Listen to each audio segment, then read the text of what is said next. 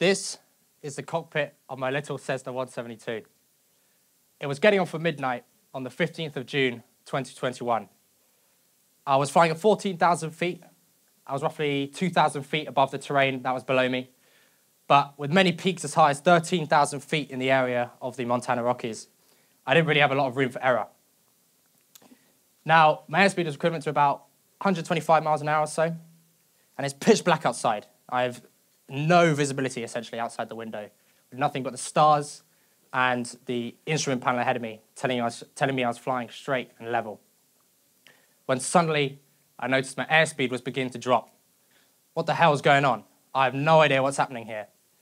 Now, 14,000 feet might sound like a lot, but in reality, it's actually a very little amount of time when you're so close to the mountains below you. Essentially, I was dropping.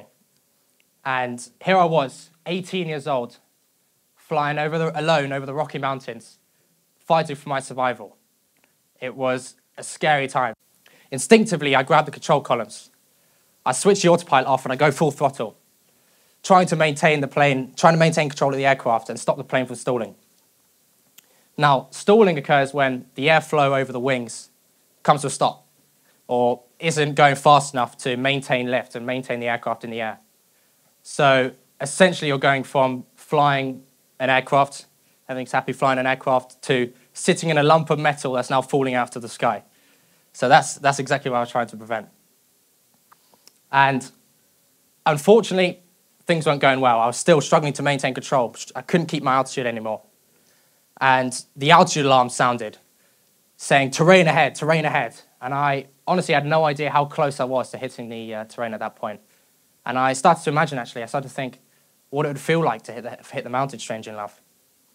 But eventually, I stuck to these three main principles that we're taught throughout our flight training. And that is to aviate, navigate, communicate. Now, what this is trying to teach us is that no matter what situation we get into as pilots, no matter how strange and how unusual the situation is, we must always maintain control of the aircraft. And eventually, steered my way out of the mountain wave. And 2 weeks later, I managed to gain my place in the history books as becoming the youngest person to fly solo around the world in a single-engined aircraft.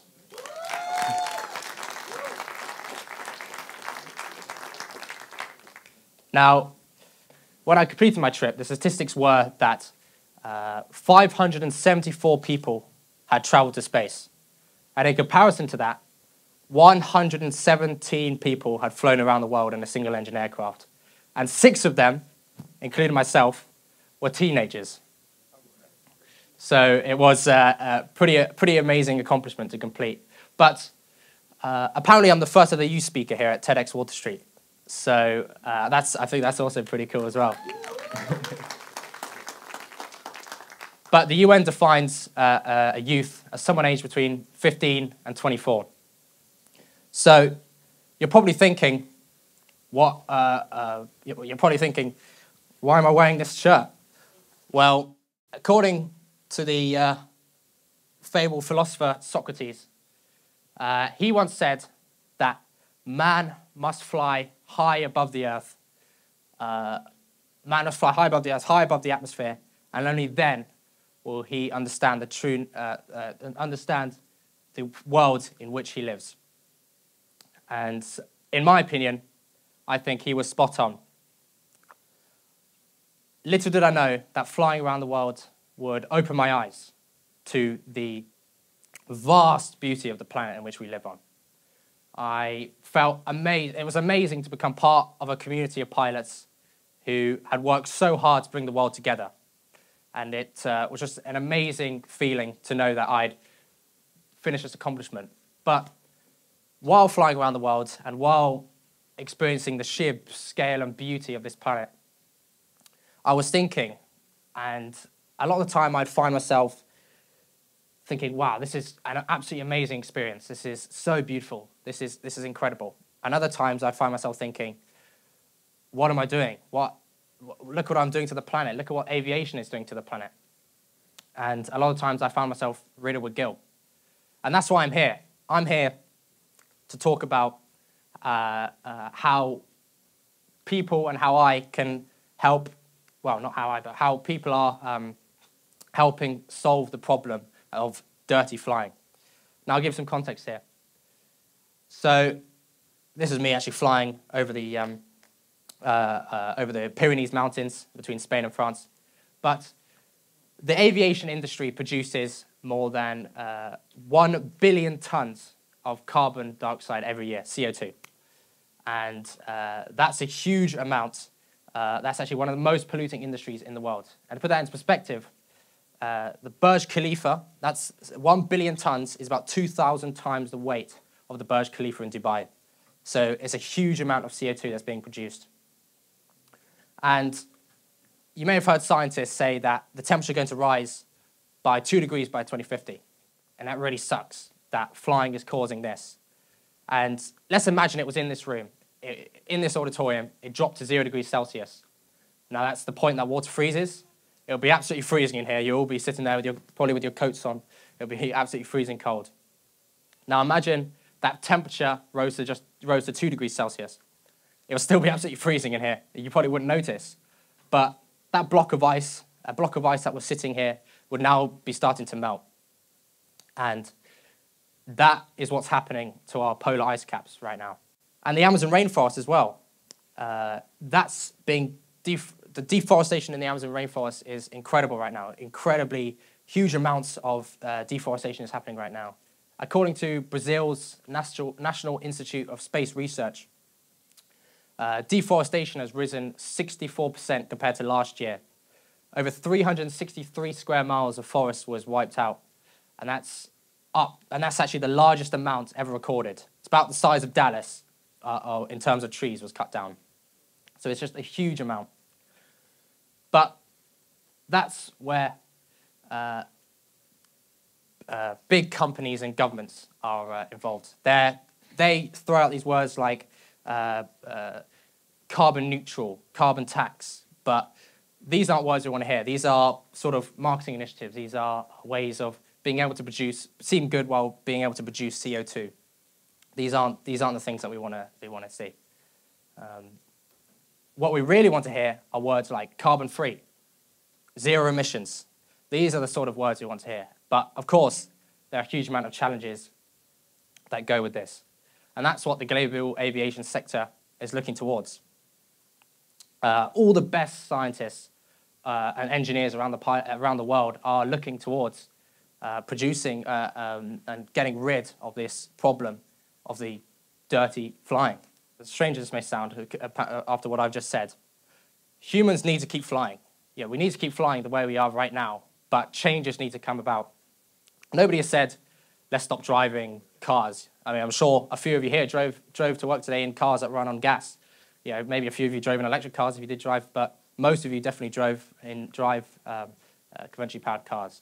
And that's why we can't just stop aviation. I mean, it would cause huge amounts of problems. But the scientists and engineers are working towards it, and there's huge amounts of work going into it. Some of the work includes this. So this is a Slovenian aircraft designed by Pipistrel Aviation, and it actually became the first ever electric aircraft to be certified last year. And it's now being used with flight schools all around the world and private owners. And it's an amazing aircraft. I actually flew in one after I came back from the Arnold trip, which was an amazing experience. But these aircraft, there's much more of these aircraft. So for example, in Sweden, Heart Aerospace is designing a 19-seat passenger aircraft, which is set to be introduced into service in 2026. And United Airlines has actually ordered 100 of these already, which is absolutely incredible. But as well as this, there's also a UK company called Zero Avia. And this company is developing hydrogen aircraft. And actually what they're doing is developing a way to convert existing aircraft to run on hydrogen, which is, I think, a pretty cool idea. But there's a problem with all these solutions. So hydrogen actually produces almost the same amount of CO2 as the global aviation sector. But this isn't due to burning it, or this is due to the manufacture of hydrogen, as the manufacture of hydrogen requires lots and lots of fossil fuels. And that 2% of that 98% is made up of green hydrogen, which is emission-free, carbon-free, but the problem with it is that it's completely unsustainable and completely uneconomical and impossible, essentially, to fund and provide the global aviation sector. So batteries, that's what we need. That's what Pipistrel is using, the Slovenian company, batteries. But the problem with batteries is that they just don't have enough energy density when compared to fuels or hydrogen. They're also heavy, they're expensive to build, and they require lots of CO2 emissions in order to produce them. They need to be mined up, the resources. So really, there's problems with batteries as well. But with that being said, batteries can be recycled. There's something like 90% recyclable or something like that. And their capacity has increased a lot. Again, something like 90% in the last 10 years they've increased in capacity. So they're improving hugely, and they're probably the most likely solution so far. But in the meantime, what is the most likely, which isn't a perfect idea, is something known as sustainable aviation fuel, or SAF. Now, SAF is very similar to existing jet fuels, which is what you probably fly on, what I flew in when I flew around the world. And what's great about it is that it can be used in existing infrastructure at airports, existing airplanes with some minor modifications, and all it does is run on the same engines as it normally does. But it's made up of it's a biofuel, so it's made up of things like animal waste, pig fat, wood waste, things like that. So there's lots of different things that can provide this, and they claim actually that SAF produces up to 80% less carbon emissions than that of jet fuel.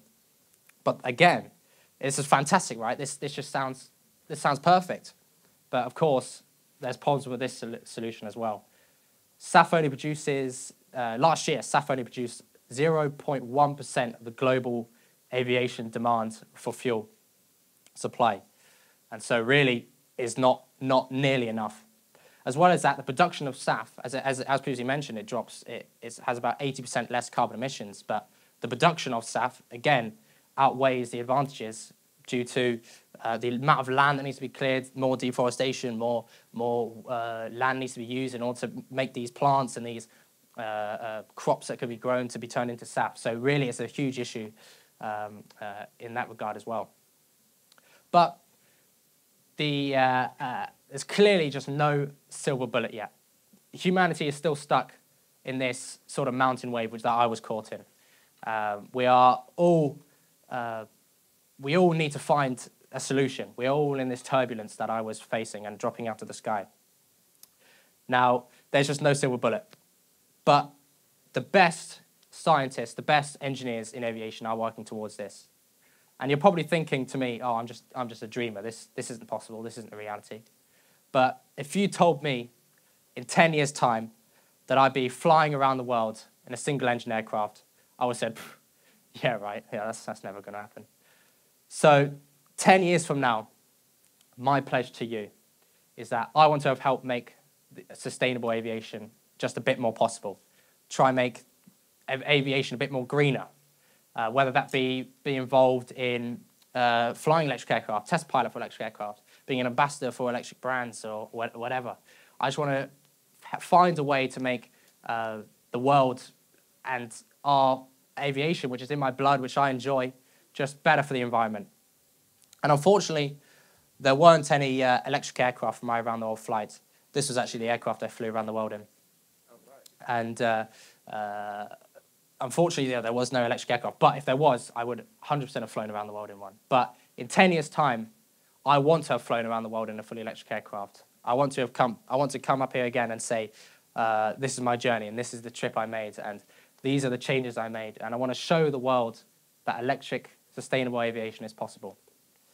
So humanity is still caught in this turbulence. And as every day passes, we all get a tiny bit closer towards that mountain. But if we all work together and follow those three principles again, to aviate, navigate, communicate, we can clear that mountain and we can save humanity. Thank you.